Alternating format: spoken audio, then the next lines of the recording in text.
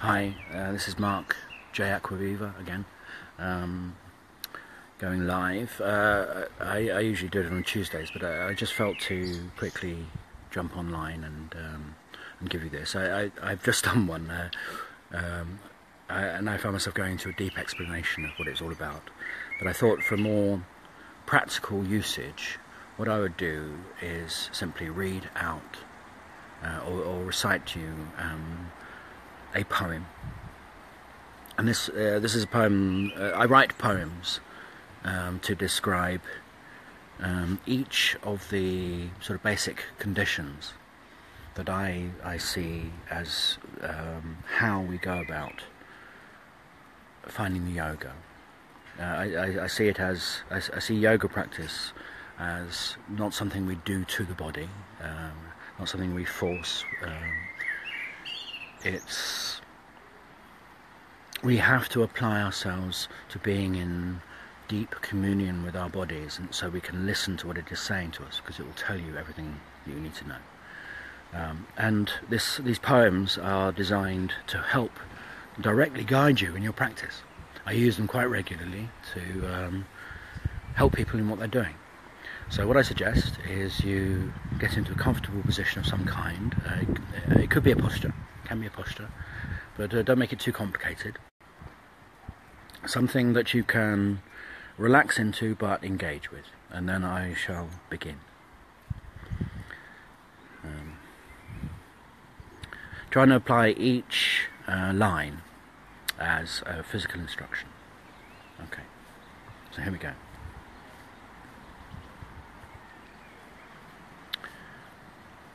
So from here, just as you are, become quiet and present, listening from the heart.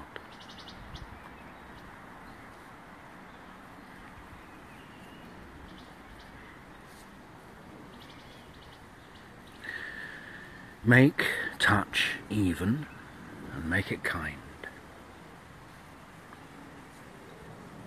Then just ground and breathe until you find a sacred place.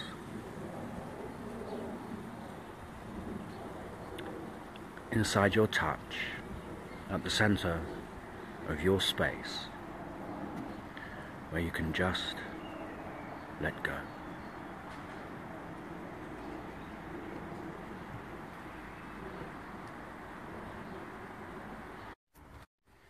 Okay, so I've got my signal back, so I'm going to have another go. So I'll take you through the poem again. And the idea is to apply it to your physical practice. So there are always 6 parts. I have 6 conditions, and each condition that can be represented by a poem has 6 lines. The first line is where to start from. The second line is about how to expand upon what you're doing, to shed some light on what you're doing. The third line is generally to do with the kind of, well, the solution, the thing that will get you to where you want to be in your practice. And that will be the third condition, which relies on the first 2. It relies on you know, starting from a useful place and then expanding upon that starting point. The fourth line is to do with naturalization of practice. You know, how do I practice this?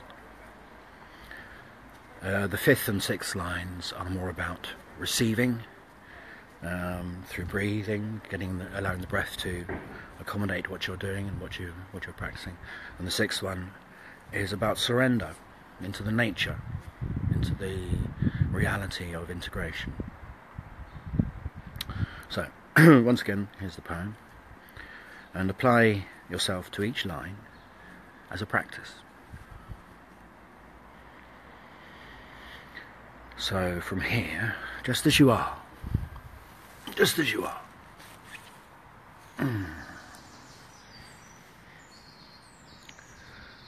Just as you are. Become quiet and present. Listening from the heart. So the first line is about acceptance and just allowing yourself to be, and tuning into where you are in this moment, in this space, at this time. It's acceptance. It's the principle of Santosha in yoga. So from here, just as you are. Become quiet and present. That's a decision. That's the action. That's the expansion upon what it is that you're trying to achieve. It's a decision to quieten the mind. It's a decision to become present to what you're doing. And it makes me think of turning up at a cinema to watch a film you've been wanting to watch. First of all, you have to turn up. First of all, you have to be there. You get in your seat, you relax, and then you sit back, and you're ready as the credits roll. You know, become quiet and present. Third line is listening from the heart. Now, what does that mean? I think it means receive information, as opposed to listening from the ears, listening out for. There's a sort of positioning of where you're looking, where you're sort of present from, and being present from the third eye, or being present from your thinking, is often misconstrued as presence. Thinking about what you're doing is not the same as being present too. So it's a sort of clarification. It's the answer to how to become quiet and present, just as you are, to what is going on. See? So the poem goes, so from here, just as you are, become quiet and present, listening from the heart.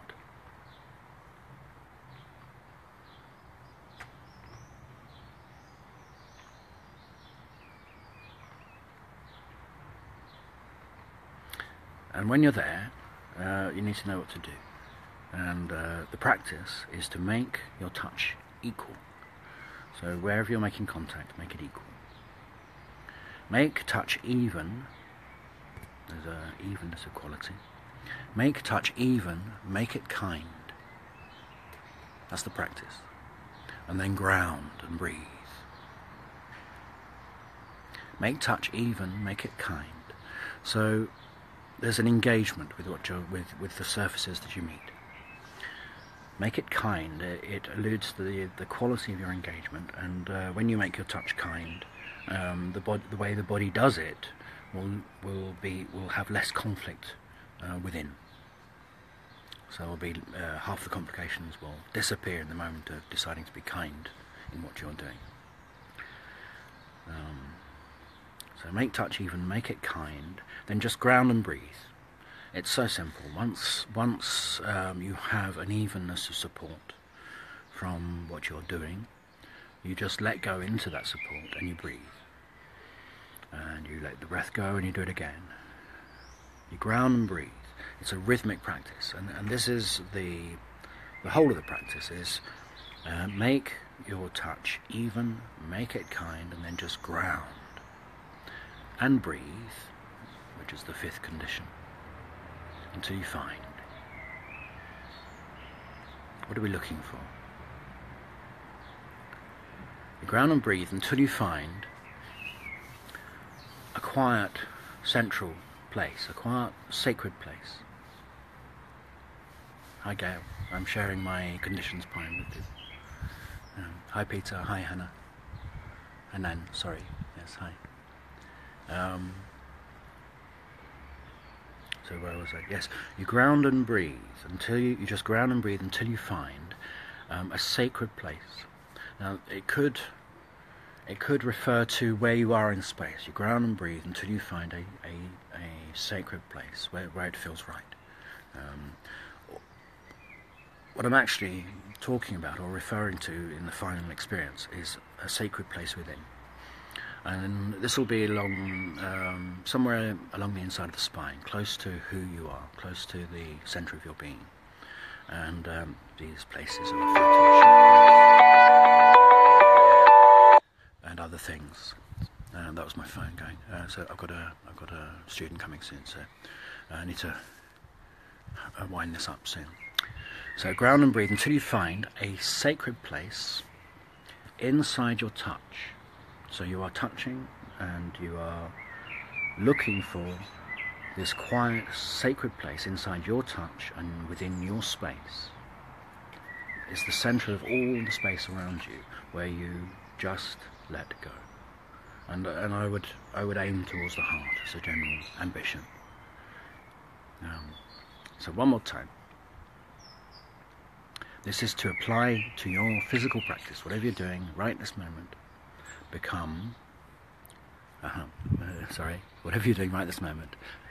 So from here, just as you are, become quiet and present, listening from the heart.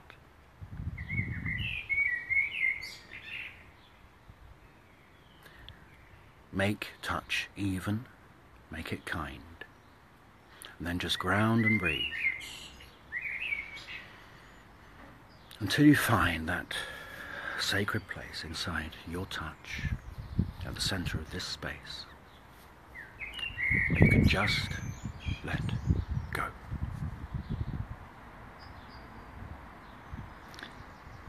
I hope you enjoyed that. If you want to clip that last bit, download it, clip that last bit and put it on a loop for your practice, you'll find it does wonders. You apply it physically to what you're doing. Thank you very much. I need to go now. I have someone coming. Lots of love to you. Namaste. Bye.